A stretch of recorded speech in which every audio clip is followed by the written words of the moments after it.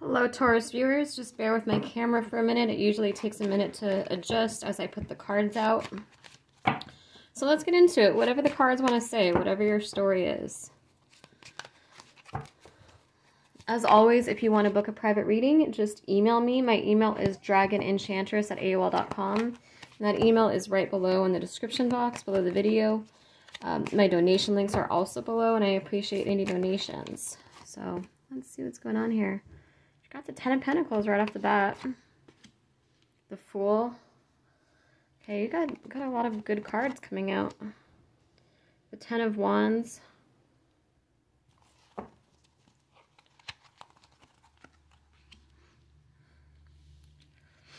The High Priestess. The Three of Wands. The Five of Cups. The Nine of Swords, the Page of Pentacles, the Nine of Pentacles, put that right up there. Sorry, like I said, just bear with my camera for a minute, it takes a second. Then we've got the Two of Cups after that. Okay.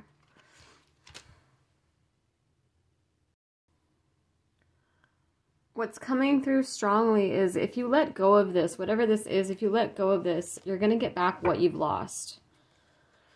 So for some, this is about work. For others, this is about love. For some, this is like, and I know it's hard. Financially, it's hard. You can't just, most people just can't up and quit their job. It's like you have to have something else lined up. I understand that. I'm not telling you to impulsively quit your job. But some of you are stuck. For those of you that this is about work, some of you are stuck in these like 9-to-5 jobs and you're just not happy. Like you dread going to work. Maybe you don't get along with your coworkers or they don't understand you. You don't understand them. There's like a loneliness there for a lot of you is what I'm feeling as well. And it's like you're just not on track with your destiny. It's like you're not, I feel like if for those of you that this is about work, if this is your energy group, that is, only take it if it resonates. Don't try to make it fit. It's either your story or it's not. You know what I mean? So make sure it's your energy group. But anyway, yeah, it just feels like it's like a stagnant 9-to-5 job where there's like, you're not getting promoted. You're not really moving up. You're just kind of there. Like you're not really happy. Like it's not something that you really want to be doing. It's not something that makes you feel alive, that sparks your passion. If anything, it probably makes you feel kind of exhausted and numb. And I'll get into, for those of you that it's about love, I'll get into that in just a second. But it just feels like your spirit guides want you on track with your destiny. They want you, some of them, for some of you that could be child care, that could be psychology, that could be psychic work even. Because we have the you're represented by the High Priestess. So for a lot of you, your path might be spiritual. It might be something to do with like psychic work or some kind of healing work, something that would really make an impact on the world. And I feel like you're just kind of getting further and further from your path with this 9-to-5 job. It's just like draining your soul. You know what I mean? And like I said, I know it's difficult. I know you can't just up and quit this job. But for some, it's like I feel like you invested so much into this that it's hard to let go. Like I feel like at some point for a lot of you, you guys did feel like this was going to be your Ten of Pentacles. Then you've got the Fool here, this new start. I'm led to interpret this in a couple different ways. So for a lot of you, I feel like this could be like something that you invested in. Maybe you invested with a shady business partner, or you just invested in something. Like maybe you went to college and you got out of college and you started doing this job that you trained for, and now that you're doing it, you're like, oh, this actually doesn't resonate with me anymore. I changed while I was in college. I don't really want to do this anymore. And so you feel a little bit lost. You're like, well, I put all my eggs in this basket. I put all my time and effort into this basket, into having this new start. And it's like, what do I do now? But, sometimes it's just a learning experience. I mean, I went to college too for criminal justice and psychology, and I completely changed paths after I got out, but it was a really good, important experience for me. I'm glad I did it, but it's not my destined path. And I'm getting similar energy here for you guys. where it's just, and again, it could be like a shady business partner or a bad business deal, or just something that you know, really invested in. Like you really thought this was going to be financially abundant, stable for you. You thought you were going to have this new start, and it feels like it's just weighing you down. It's just a burden. And, you know, what I'm getting here is that when you let go of this, it's going to be replaced by something better. So it could be like, you know, maybe you're going into business and you're holding on to this one person that you want to go into business with, even though you know that they're not good with money, but you want to hold on to them because, you know, they're your best friend, or you guys are close, or you know, they have the same goals as you. You know, let go of what's convenient and step out of your comfort zone is what I'm feeling with this. So it just feels like you're holding on to the familiar is what I'm getting with this overall reading, and it's keeping you stagnant. For others, and again, I know that you can't just up and leave your job. I know it's not that simple, but it's kind of saying like take the steps to see what else is out there, and maybe, you know, maybe while you're doing this job, try to get some training or something in the field that actually resonates with your soul. You know, just you don't have to see the whole staircase. Just take that first step. Just take the first step into making this physical. You know, a lot of times we have all these ideas and all these aspirations, but we don't write them down. We don't study them. We don't make them physical. It's just like a fantasy. So you have to take that energy and make it physical, even if it's just taking the first step, even if it's just submitting some resumes, or taking a class in a subject that you think you're drawn to, that feels like your destined path. It's like, just take that first step. You don't have to see the whole staircase. You don't have to be a master overnight, but just get started, I think, is the thing. For others, this is about love. So some of you are holding on to a karmic partner, and, you know, because I just keep hearing whatever you let go of is going to be replaced. The overall energy I get, whether it's a job, whether it's a toxic best friend, whether it's a toxic father or mother figure, whether it's, you know, a toxic love, whatever it is, it's like you're holding on to a karmic situation or a karmic person, and that karmic cycle is trying to wrap up. But I feel like I know it's hard, because I know sometimes our spirit guides just kind of take control, and I know it's a pain in the ass when things don't go as we planned. Like, I get it. You know what I mean? Don't shoot the messenger. I'm just telling you what I'm channeling and what's coming through. You know, these messages aren't from me. This is what I channel. This isn't just my own opinion. This is like what the energy is telling me that's going on. You know what I mean? So take it as it is. Like I said, it's either your story or it isn't. But yeah, it's like, it just feels like you're holding on to something because you put so much time and effort and energy into it. And I feel like some of you are afraid to pick up the pieces. You're afraid of letting that job go. You're afraid that, you know, you're afraid of letting that father or mother figure go, because what if you don't find that with someone else, even though they're toxic? And it could be an actual parent. Some of you are probably struggling to let go of like a family member, because you're like, well, what if I don't have anybody? What if I'm alone? And it's like, well, they're toxic though. They're draining you. You know what I mean? Like there's more harm than good here. You know, you have to weigh the pros and cons, and the cons are by far outweighing the pros with this situation. For others, it's like a karmic partner, where it's like you kind of know that this cycle is wrapped up, but I almost feel like you're fighting against the current is what I get for this energy group. It's like you're fighting the natural flow of things. You're like, wait a minute, no, I thought this was supposed to be my be all end all. This is supposed to be the person I marry. This was supposed to be my you know, the job that led to promotion and led to financial abundance. This was supposed to be the right house for me, or the right, you know, the right this, the right that. And so it's like there's this like stubbornness and this resistance where you're holding on. You're holding on to these like red cords here. It's like you're holding on to something that was karmic. You know, I think there was something there that needed to come out, like maybe like healing, some kind of important lesson for you or for them. But it just feels like it's past its expiration date. And I know, like, I hate hearing that when I watch readings. I understand that hurts, but you do have people and situations that are meant for you lifelong, that are meant to be long-term for you. You know what I mean? Like, you do have people that you're meant to marry. You do have people that you're meant to have these 10, 20, lifelong relationships with. You do have, this job that you're meant to do for the rest of your life. It's not, I know people I understand the frustration. I know it gets tiring when you have these situations and it's like, okay, time to let this go, time to let that go. But it's like, you do have situations coming in that are actually just meant to make you happy and meant to just be, lifelong for you. But this one, whatever it is not one of those things. This is a karmic situation where it's like, it's over. Whether this is a person or a job, like, that this karmic cycle has completed.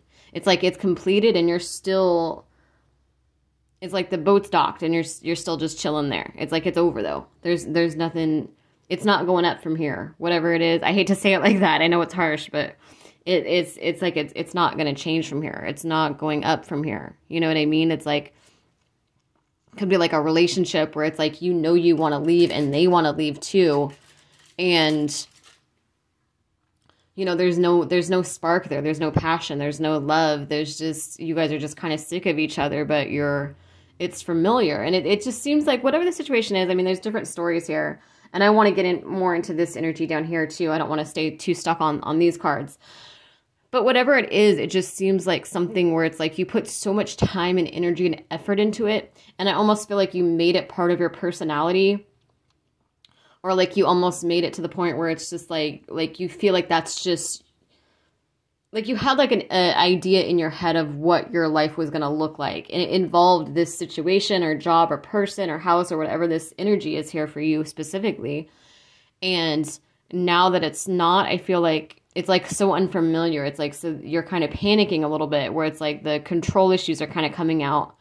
And, you have two paths ahead. It's like you can hold on to the control issues, but things aren't going to get better if you do. It's going to be the same stagnant, depressing situation. The same dead-end job. You're not going to get the promote. Like, and if this is for you. Like I said, don't try to make it fit if it doesn't resonate. Like, you're going to know if this is your story. But, and this would be like a job or relationship where it's like you really don't feel like yourself. Like, you really don't feel happy. You just feel kind of stuck. You know what I mean? Like, you would know. You would be able to sense that energy. But yeah, it's like you can hold on to it, but it's going to be the same old story.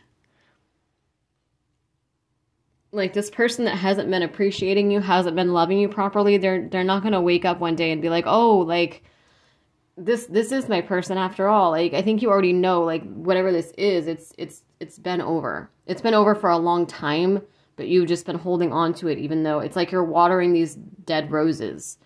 And it's like, I'm sorry, I know that's harsh. I hate giving harsh readings, but sometimes when I channel, like, the people that I channel, it's like your spirit guides come through and they want to give you that kind of kick where, I mean, I know it's harsh, I know it's upsetting, I know it's uncomfortable, but sometimes you need that kind of push out of your comfort zone because you're not on if you're in this energy, you're not really on your destined path. You're holding, you're watering dead roses. It's just like,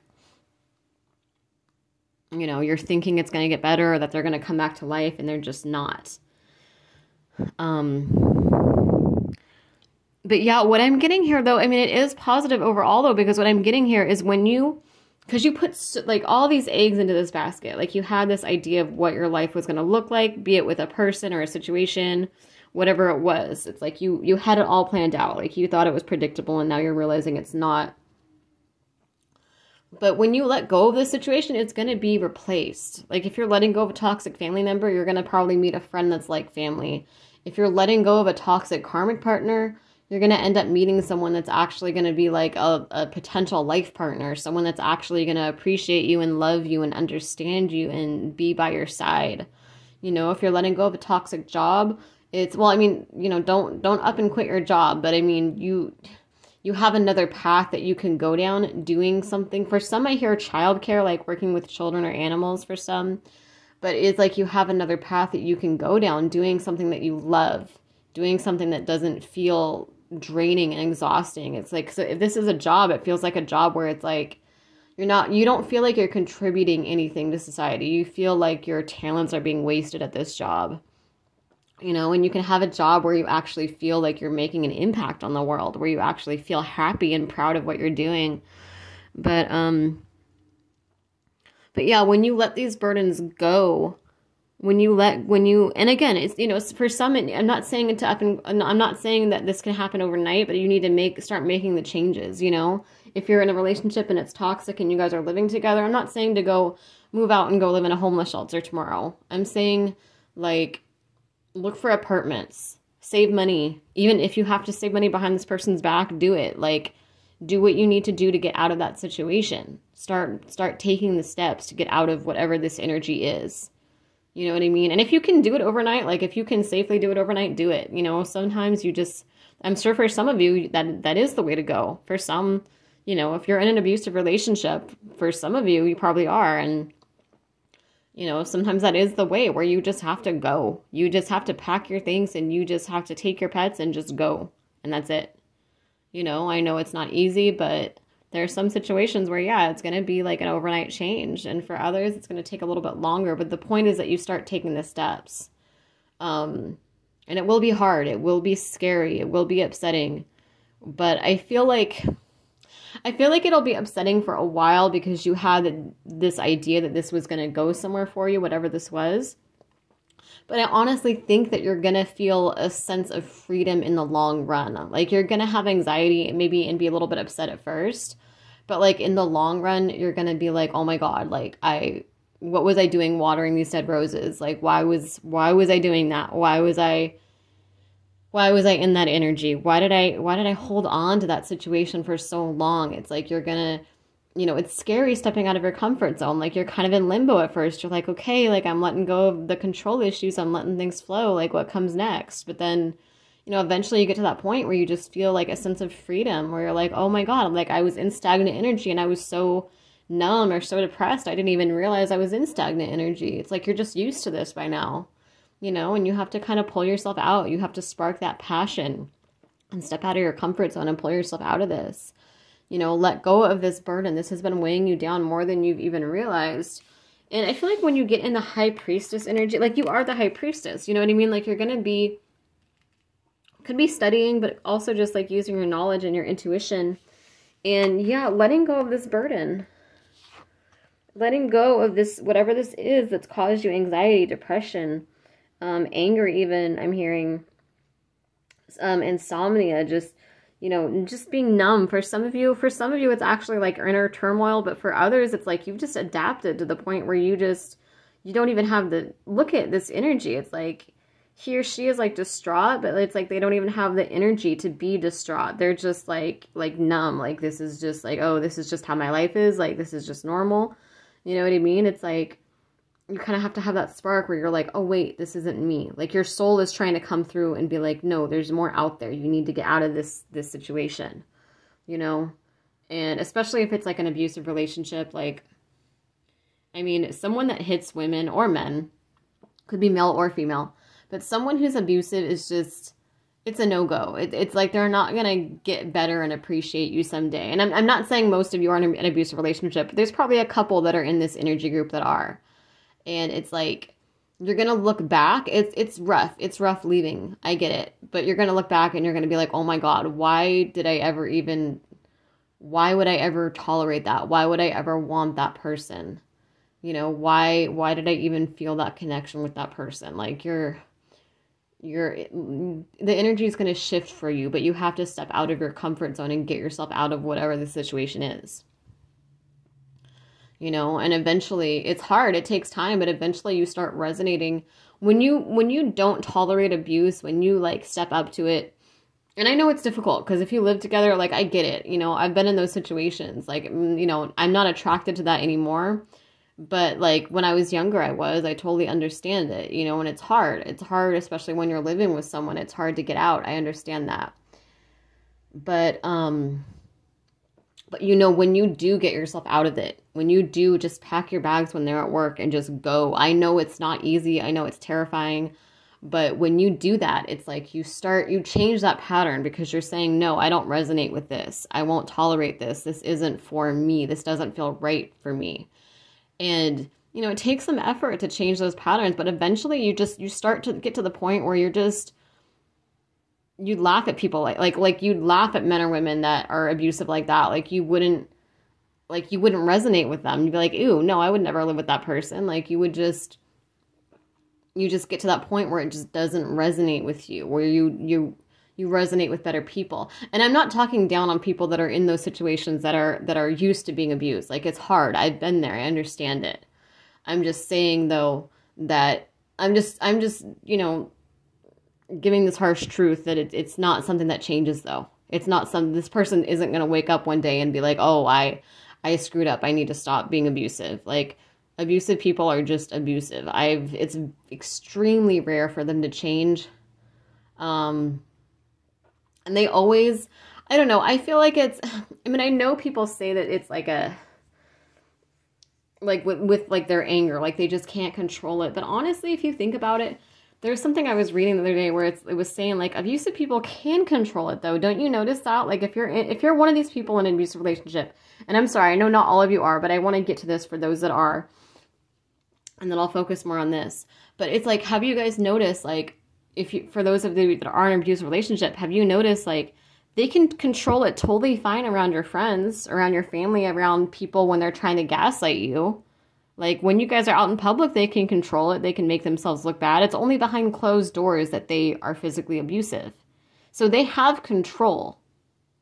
You know what I mean? Like, they're able to control it. It's an excuse to say that they just can't control it. I feel like that's a lot. I mean, I feel like for most, that's something that they try to excuse themselves by saying that, by trying to, you know, blame their childhoods or whatever they've been through. But the thing is, there's plenty of people, like, I have a lot of anger. I know a lot of people that have a lot of anger, but I would still never hit somebody, you know? Like, there's people that have, like, a world of anger, but they still they have that moral code where they just will not hit someone. Like, it would just never occur to them to hit you. Like, it's just the farthest thing from their mind. And you want someone like that. So, like, in my mind, like, if someone ever hit me, that would be it. That I'd be done, just because at this point in my life, at least, like, I know in the past I wouldn't be, but at this point in my life, I would be done, because it's like, that tells me about their moral code. It's not the fact that they hit me. It's just the fact that that's their moral code, that idea, that's a solution that's in their mind. That's something that they can pull on whenever they're upset. And you have to kind of keep that in mind, because I feel like people in abusive relationships often go through the honeymoon phase. There's like these cycles where you go a couple months where they haven't hit you because everything's going well. But soon as they have a trigger, as soon as something comes up, that's their go-to, is to be physically abusive. So you need to keep that in mind. In my opinion, someone that's physically abusive, they're not going to stop. That's always going to be there. Even if it doesn't come out for 2 months or 2 years, it's part of their moral code. And so you have to kind of understand that. That's part of who they are. That's something that they feel is okay. It's something they feel is acceptable. But anyway, sorry, I just want to put that out there. I know most of you are probably not in that situation. Most of you are probably in, you know, for most of you, this is probably a job or just a karmic situation where it might not be abusive, but it's just kind of like the relationship has come to a close. But I feel like someone needed to hear that about, you know, because there are a couple people in this energy group that are kind of holding on, because like, oh, it's like, oh, he or she hasn't hit me in 2 or 3 months. Like they're really, you know, they're doing this better. You know, things are better, but it's like, okay, and then what if you piss them off? What happens if you guys, you know, okay, you guys are doing well financially right now. What happens if you go back to financially struggling? What's their energy like then? It's easy for this person to change or to pretend like they've changed when, you know, things are good. But how do they react under stress? Like that's something, as empaths, it's something that you have to take into account, because so many empaths just see who someone is at the core, or see who they used to be before their abusive childhood, or see the potential, who they could be. But you need to take into account the day-to-day actions and behaviors and the bigger picture, you know? Like, you can't just ignore the red flags or the things that you don't want to see. You have to really be honest with yourself, even when it hurts. and then make the changes you need to make to get yourself out of that situation. And like I said, I know I've been there. I know it's not easy to get out, but it's something that you have to do if you want. It's just something that has to be done. There's no way around it. Like if you don't want to find yourself 10 years stuck with this person or having kids with this person that you're not even happy with and just being just drained and hating your life, if you want a future, I know it's not easy. I know it's for some people, it's not something that you can just do overnight, but it's something that has to be done if you want to live the life that you were meant to live. If you want to find, then we have the Two of Cups over here. If you want to find your actual true love, your actual soulmate or twin flame, you got to let go of the karmic that's holding you back. If you want to actually find your dream job, find something that's meant for you, you have to step out of your comfort zone and let go of this stagnant 9 to 5. And, for some, I mean, I know you can't up and quit your job, but it's like, just take the first steps. Just start applying, start looking into things, just make it physical. I feel like a lot of, like for this energy group, I feel like you guys have a lot of ideas of what you could do, but it's like, it's just kind of like these sparks that come from your spirit. It's like you have like these like intuitive kind of nudges, like, oh, I could maybe take this class, or I could take this job, or maybe I could go to this social group and meet new people, like, okay, if I let go of this toxic friend, I could go meet new people. But it's like, you guys end up like kind of getting distracted, or it's like you lose the thoughts. Like, just write them down, even just get a notebook, something that's just private, just for you, or like a diary or something, and just write these intuitive nudges down. And I think a lot of you are going to actually see a pattern of what your intuition is trying to lead you to. Because for some, it's like there's multiple issues that you're dealing with, and you're like say for some, like you've lost your creative spark. Like maybe some of you are artists and you used to write or sing or draw, and you're just so numb and so exhausted that you don't do it anymore. And some of you are maybe also simultaneously, wishing you had better friends. And then you have like this intuitive nudge, like, oh, what if I took this like poetry? What if I went to this poetry night? Or what if I took this like art class or this drawing class? What if I took this this music class? What if I went to this festival or this yoga night? And it's like, if you look at it, it's like your spirit guides are trying to resolve multiple issues for you. It's like, one, that's going to bring the creative spark back. And two, you're going to meet like-minded people. You're going to meet people that are more like on your level, that you have things in common with, people that aren't going to try to change you. So yeah, really take note of these nudges and just take the first step, even if it's, even if it's just baby steps. You gotta let go of the comfort zone. I know things aren't going as you expected. I know it's not what you had planned, but if you can really let go of whatever this stagnant and possibly even toxic situation is, then it's going to be replaced by something better. Because whatever this is, it's like, it's just been draining you. And when you let it go, it's like you have the ability to just to manifest. The world is your oyster, to manifest something else that's going to resonate with you. The phrase that keeps coming through so strongly in this reading again and again is just, your spirit guides telling you, I will replace whatever you let go of. Don't be afraid to let go of it, because it's going to be replaced. It's like, I'm pagan, but I'm pagan, but I believe in Jesus. I do. I believe in multiple gods and goddesses, and I believe in the angelic realm and different realms. And I'm drawn to that meme where it's like Jesus has this this teddy bear behind his back, this giant teddy bear, and this little girl is holding on to this like old tattered broken teddy bear, and she doesn't want to let go of it. But it's like, if she lets go of it, she gets like everything that she wants, he or she. I'm kind of drawn to like that energy. It's like you're holding on to the control issues. You're holding on to the stagnant situation, even though it's not making you happy, because you've put so much time and energy and effort into it. And I think that some of you are afraid, like, that when you let go, it's going to be hard to pick up the pieces. Like, you don't know. It's like you've based like an identity on this almost. It's like it's become a part of you that you're like, well, who am I without that? And it's like, it's going to be a discovery process. You're going to have to find yourself again, but that's okay. It's okay to step into the unknown. It's okay to push yourself out of your comfort zone, even if you don't have all the answers. you're sooner or later, you're going to feel a sense of freedom, and you're going to see just how much this thing was holding you back. So I hope that makes sense. You know, please share this. Maybe someone on your social media. Maybe you have like a friend that this is in this energy group.